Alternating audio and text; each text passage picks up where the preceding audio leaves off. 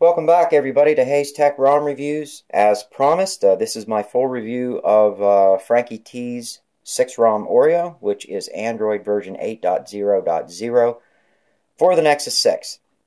There isn't a build out yet for the Nexus 6P. He wants to get this one working 100% Bluetooth, everything, and then he's going to go ahead and start working on the Nexus 6P. And as far as I'm concerned, the only thing that is not working on this is Bluetooth. Everything else is perfect, data and everything. Quickly, I'm gonna go into this. I want you guys to see that this has a custom kernel in it that allows you to change things. I did go over a lot of this in the video, but I want to go more in depth. You can change your kernel CPU and your governors. These are the governors that it comes with. I'm not going to say them all, but I will scroll down and let you guys see what all it does come with. And I'm going to go ahead and make sure that I am still on conservative.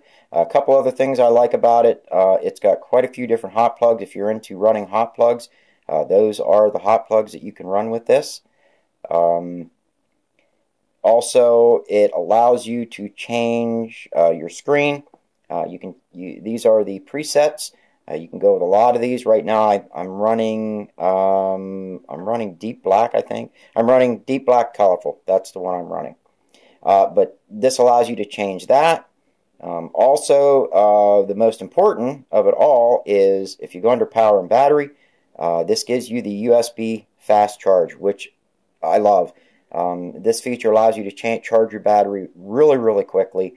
And it has a couple other settings in there as well. I/O scheduler, it does come with Maple scheduler, which I think is one of the best out so far, but the old standbys, your BFQ, CFQ, and your, I guess SIO is gone, but you can run Zen, anything else that you want to run, it's all there. You know, go ahead and have at her.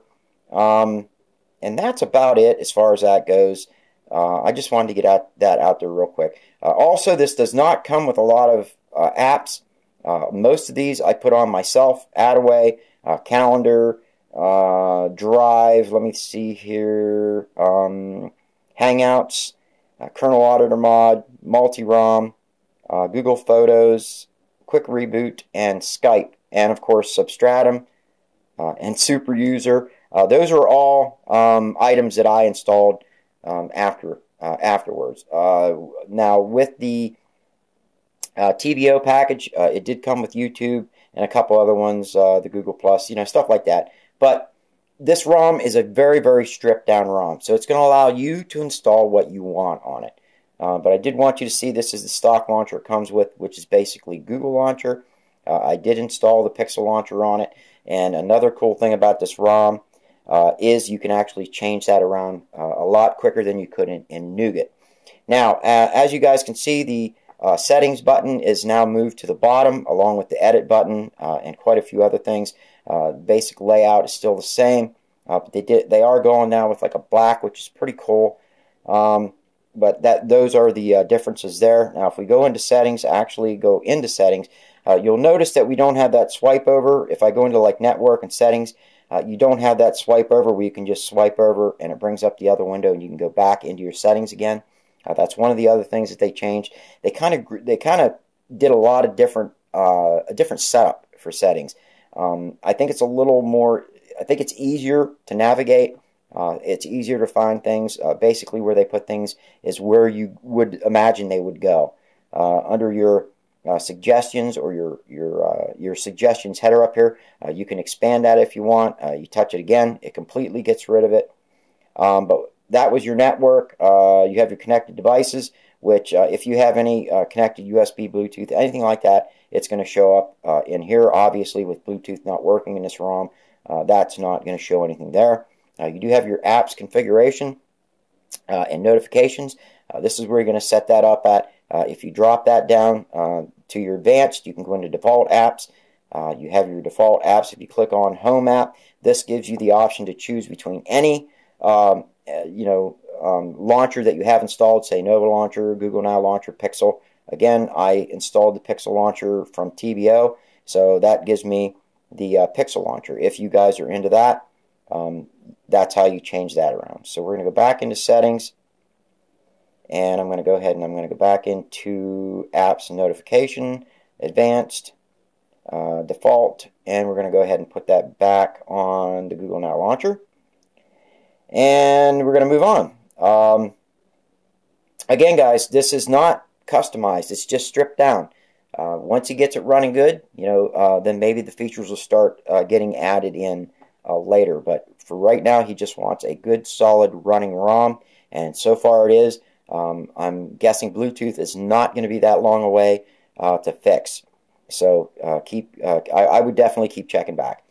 Under the display settings, these are your display settings. Notice how they're very, very light.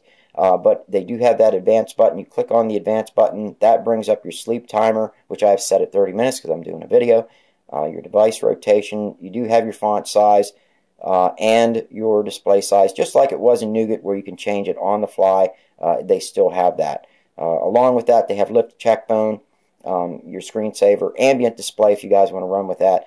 And a new feature on this is called device theme. So I'm guessing they're planning on you running some kind of theme, substratum, whatever. But this actually allows you to pick between any theme that you have installed. I'm not going to click on it because then in order to get rid of the theme, I have to go back into substratum because they don't give you like the default setting. I'd have to go back into substratum and I'd have to disable it. But trust me, guys, this feature does work. Whatever theme is enabled, it will actually show up on here. And it's just as simple as just picking one. So, you do have that feature. Let me see, under sound, these are your sound settings. If you go under advanced, that, of course, expands that. These are your other settings. You do have your dial pad, screen locking, all that. That is there. These are your storage settings if you guys are interested in that. What's really cool about it, though, is it does show, without even looking at it back here, it'll show you what's used, what you have free. You don't even have to really go into it. It just shows you right off the bat. It does have the free up space, and you do have the storage manager. Just be aware, if you use the storage manager and you turn that on, it's going to delete any pictures and videos that are over a certain amount of days, and I can't remember how many days that is. So if you have any real high quality videos or pictures, you guys know that uploading them to Google's Saver or their picture app, I can't even think. It only uploads them in I think 780 or 1080p. So you're going to lose any ultra high definition videos that you may have saved. Moving on, security and lock screen. These are your settings for that. It does say on here for some reason that where it says to encrypt encryption credentials, it says phone's encrypted. I think that's just a setting in the phone's build prop, because the phone's not encrypted. I checked; it's not encrypted. So I don't know what's up with that, but I just want to let you guys know that, to be aware. It's just your basic settings, and I think I was looking around here and I found some other things. Let me see here. Device admin apps. No, that's not what I wanted to show you. Oh, it's got your lock screen preferences. On the lock screen, you can show all notifications or none or whatever. You do have your add users from the lock screen and lock screen message, which I already put Haze Tech and ROM reviews. Yes, I know. You know what? I'm going to pause this. Nope, I'm just going to keep on going. So that's security, users and accounts. This is going to be your Google account, and if you have any other user accounts that you put on it.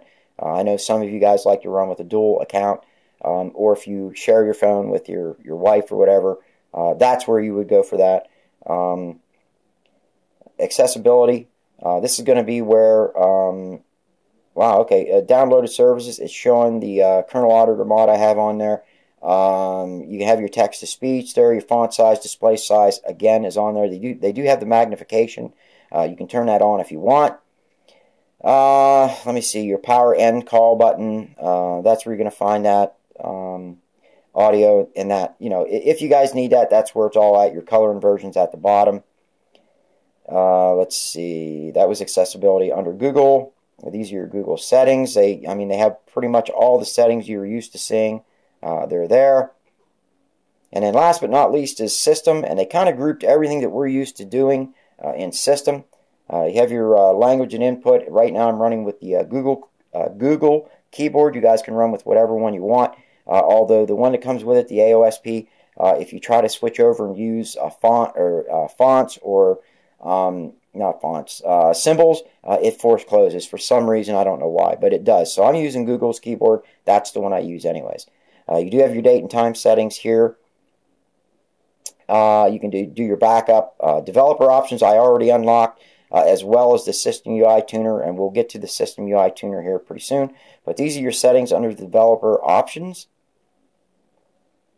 USB debugging if you want to. Actually, that's turned on by default. You can turn that off if you want. Say if it's affecting your safety check, for Magisk. Although I don't run Magisk, I'm not even worried about that safety check. So these are your wireless settings. I got quite a few settings for Bluetooth and that. I'm just wondering if maybe that might have something to do with Bluetooth not working. A lot of new things that come out for Bluetooth. So the settings are there. I'm just wondering if maybe it's a default setting that Google built in that's causing the crash. Maybe if we put the Bluetooth app back in and get in here and try to change those settings, maybe it'll work. I don't know. I'm not a developer, so we'll see. You have your input section and your drawing section. Now your animations are all set at 1 as flashed. Again, guys, I like to run it at 0.5, but everything comes at 1. So I just wanted you guys to be aware of that. I can't think of anything else in here that you would want to know about. Yeah, that's about it. You have your system updates, then you have your phone reset. About phone, again, this is S.i.X rom. It is for the Nexus 6 Android version 8.00. It's your August security patch, your baseband version. Kernel, again, I already went over the kernel with you guys. It's outstanding kernel, and it is running SE Linux status permissive.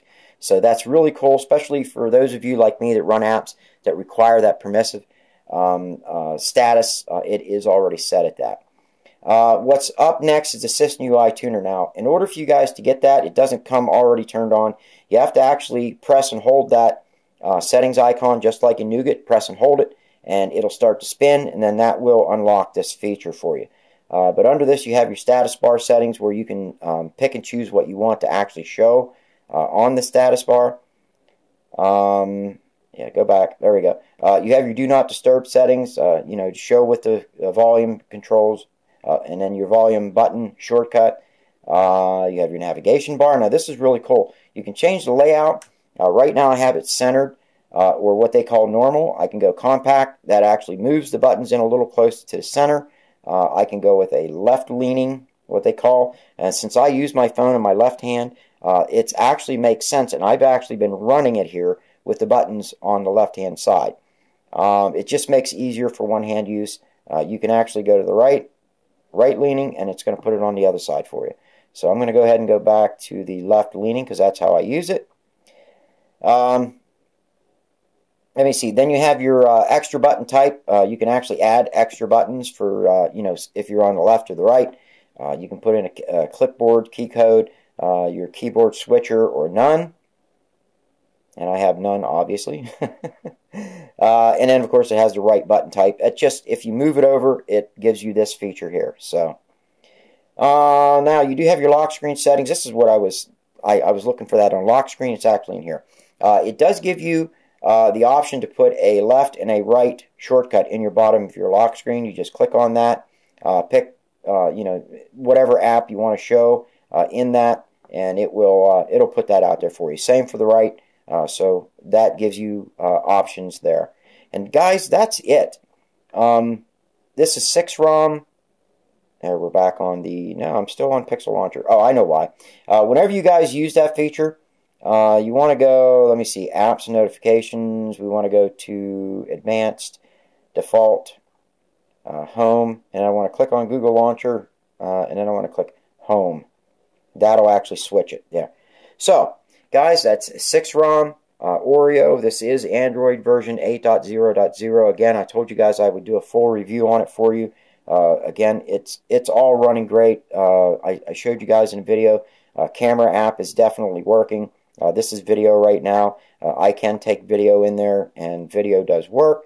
And if I swipe over, we go back to camera